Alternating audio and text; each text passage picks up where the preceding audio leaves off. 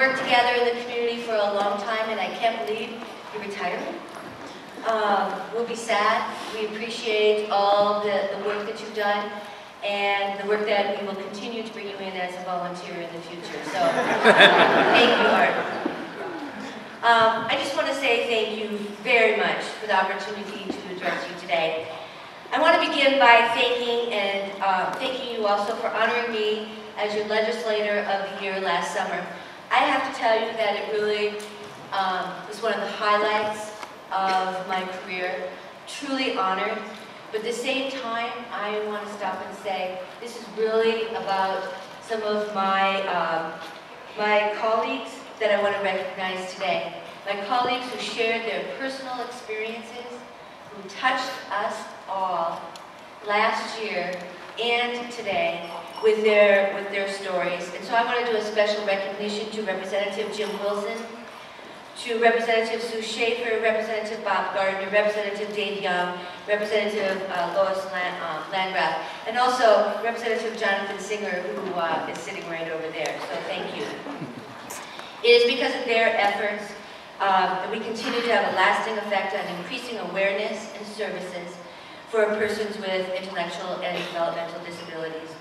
The personal experiences and stories that they shared both last year and this year during our resolution were an inspiration, and I carry it with me. And I also want to recognize the hard work and dedication of Tim O'Neill, Mary Lou Walton, Jamie Martin, and everyone at Alliance.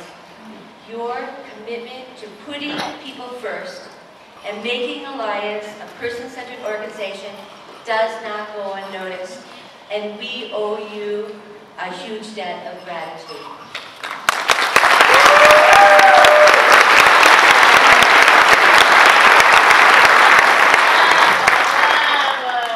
Alliance has made enormous strides in helping persons with intellectual and developmental disabilities live the fullest lives they can and become members of the community. The community-centered board system has been instrumental in moving 2,500 individuals out of institutions and into home communities. This allows people to become an integral part of their neighborhood and their workplace. Our challenge is facilitating full community engagement that will lead to acceptance, inclusiveness, and participation so that no one is left on the fringe. They deserve the opportunity to live a life of dignity. We need to empower them by focusing on what they can do and set them up for success from the onset so they can recognize the opportunities and choices they have. Of course, cannot forget the day-to-day needs, but just as important is the engagement in the community. Helping persons with intellectual and developmental disabilities open doors and find new opportunities to integrate. Long-term success relies on the entire community taking a stake, and the person-centered focus at Alliance, along with the levels of community engagement, are helping to ensure that everyone has choice, opportunity, and dignity. Making sure we are always people-focused when we're talking about intellectual and developmental disabilities needs to remain our #1 priority.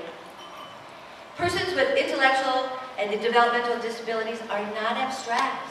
They are our neighbors. They are ourselves. These people are children like Everett, who's turning 6 tomorrow.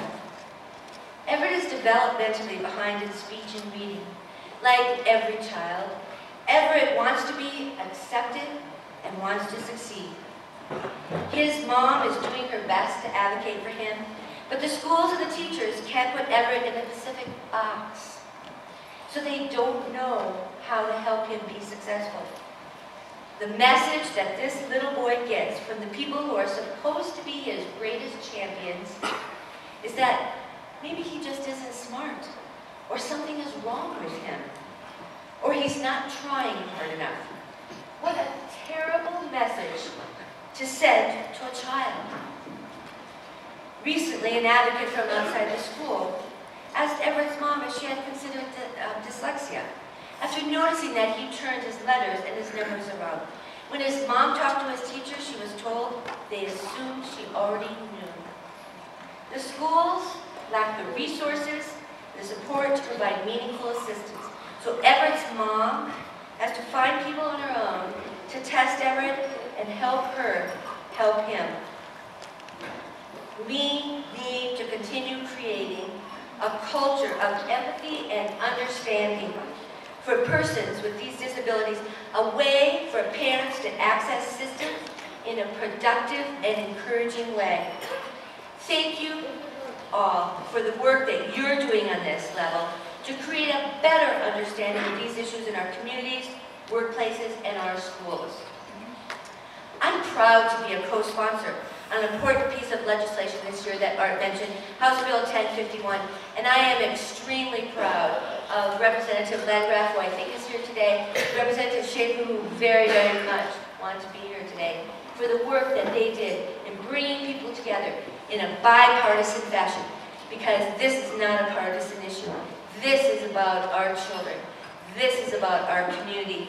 They recognize that, and they took great strides in that effort. House Bill 1051 will require a strategic plan to be developed to enroll persons with intellectual and developmental disabilities in home and community-based programs, services, and supports at the time they choose to enroll.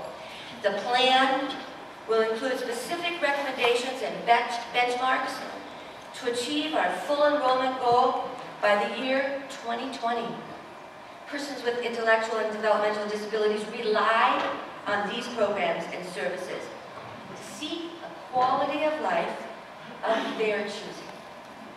And it is our goal to greatly minimize and eventually end a wait list for these services so they all can pursue a quality of life.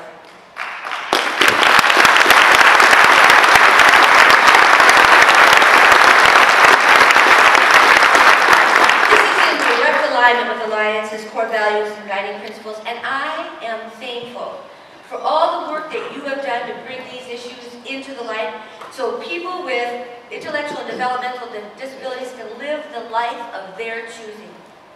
In closing, I want to ask you a favor, because that's what legislators do. Come invite me here and I will ask a favor of you. I want to ask you, please continue your work. Keep putting people first. Never lose sight of the mission. Engaging our communities to make sure that people with intellectual and developmental disabilities are empowered to pursue opportunities, have choices, and live lives of dignity. Organizations like Alliance are critical to making sure that we are integrating rather than isolating, creating partnerships rather than drawing lines, and ultimately focusing on everyone being able to live a fulfilling life based on what they can do, not based upon their limitations. Thank you again for the opportunity to speak to you today. Thank you for the honor that you have given me. Thank you mostly for all the work that you're doing. Thank you.